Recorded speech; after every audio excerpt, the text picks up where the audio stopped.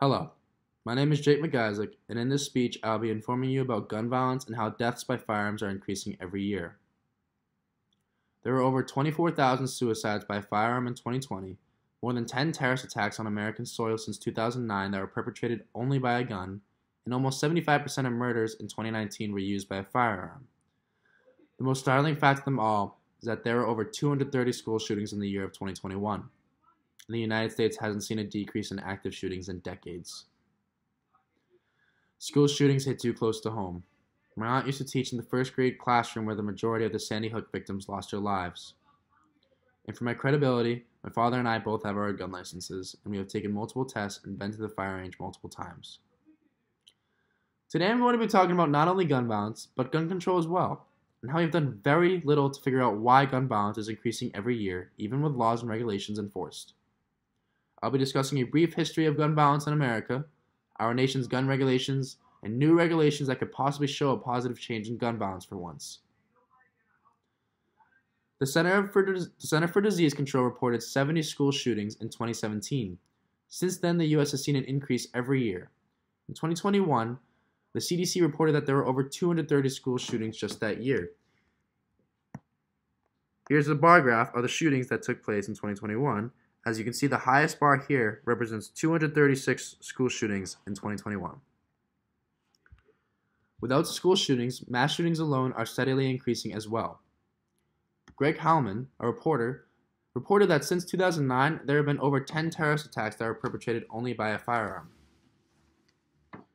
Moving on, unfortunately, a portion of gun violence comes from suicides. Pretty alarming that someone that mentally unstable has possession of a firearm. The CDC reported over 24,000 suicides in 2020 that were carried out by a gun. And the Department of Justice does prohibit the possession of firearms from defective people or anyone who has been admitted to an institution, and the government can create warrants in a timely manner to seize guns in a timely manner. However, that is if the government cares enough. While the government has implemented laws and regulations for firearms, the number of shootings, suicides, and incidents are increasing every year. Now gun laws and regulations need to be passed or altered at least. Each state does have their own gun regulations. However, a study by the Center of American Progress found 10 states with the weakest gun laws had 3 times more gun violence than the states with the toughest and most complex gun laws.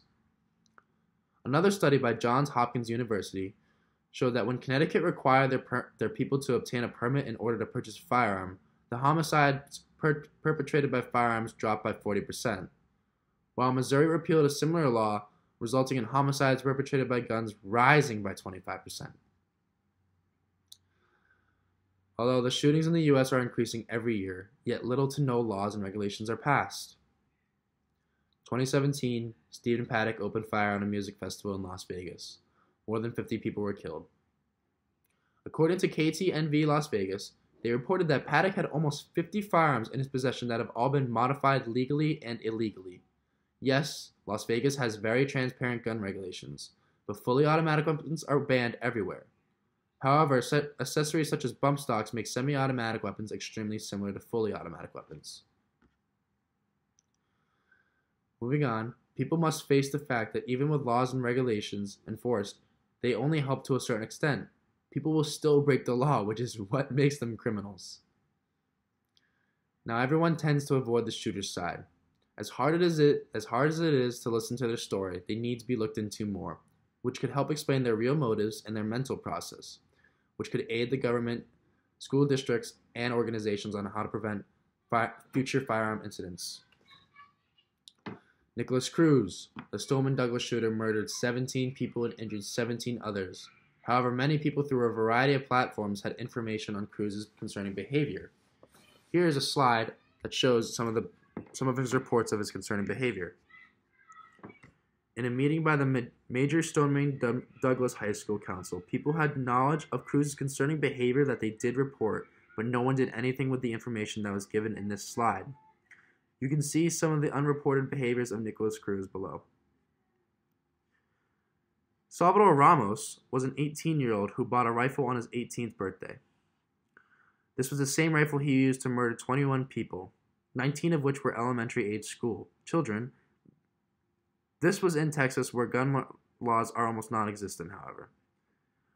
LBC News London announced that the former friends of family of Ramos stated that he stopped showing up to school after the pandemic and added that Ramos experienced bullying for his lisp and for wearing makeup. Friends even reported that he would cut himself on his face for fun, shoot random people with BB guns, egg cars, and post photos of his dream guns. People even reported that he would post videos of him screaming at his mother who had a severe substance abuse issue. All of this, and no one did anything with this information. We could have prevented half of these shootings. At the end of the day, no law or regulation can stop a criminal from committing a crime. But as humans, we need to listen more and let everyone's voice be heard.